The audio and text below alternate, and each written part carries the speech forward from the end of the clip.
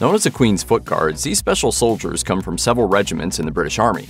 They carry out a variety of missions, but they are most commonly recognized for their commanding presence at royal palaces, such as Buckingham Palace. They are easily identifiable due to their red uniforms and towering black bearskin hats, but each regiment puts a slightly different spin on the famous ceremonial garb. The Guards have been a part of British history for more than 360 years, and their distinct ceremonial uniforms are also steeped in history. And believe it or not, the Royal Guard's current tall black bearskin hats were designed to intimidate their enemies by making the soldiers appear physically bigger. This odd fact is made extra amusing, at least to Brits, because the UK's opponents at the time were the Commonwealth's centuries-old frenemies, the French.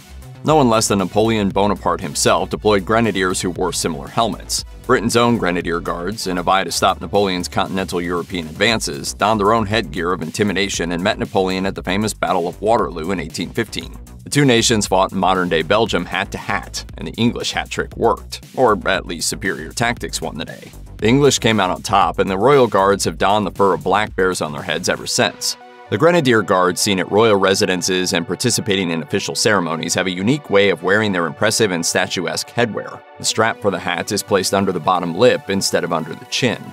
This style may date back to the battlefield and has been influenced by the design of the hat itself. The hats stand approximately 18 inches tall and weigh around 1.5 pounds. That's not too heavy, but even a small weight gets exceedingly heavy over time, so yes, you need a beefy neck to be a Royal Guard. The hats are made from the fur of Canadian black bears, and it takes one bear pelt to make one hat. Each pelt costs roughly $751 and can last for 80 years if cared for properly. The decision to wear the headpiece's chained strap under the lip comes from when soldiers actually fought while wearing them. If a soldier was shot, the hat could fall backward and break his neck, per city wonders. Another theory for putting the strap under the lip is that it's a way for one regiment to distinguish themselves from others serving the foot guards. Whether it's a fashion choice or a form of self-protection, placing the strap under the lip looks pretty uncomfortable. This is one instance where a stiff upper lip is not going to help. Because the Royal Guard's hat straps are so conspicuous, discussions about their purpose continue to circulate amongst the public. Beyond preventing soldiers from literally breaking their necks, discussion threads on Quora and Reddit outline other possible functions. Some speculate that the brass rings that compose the strap could have helped deflect sword blows back when they were implemented in 1815. However, because the soldiers were more likely to encounter bayonets used for thrusting at the body rather than swords aimed at the cheek, this seems unlikely. Another pretty reasonable purpose ties in with the hat's size and weight. If the strap was under the chin, it could strangle a guard.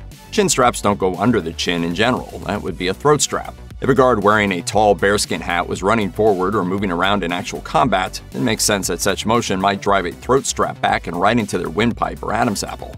So they're left to suffer the comparably benign discomfort of a chin strap. Regardless, at this point, the hats and their design are more of a tradition than anything else. The hat maker, kept secret to not draw the ire of animal rights activists, just keeps producing them, guards keep wearing them, and that's that.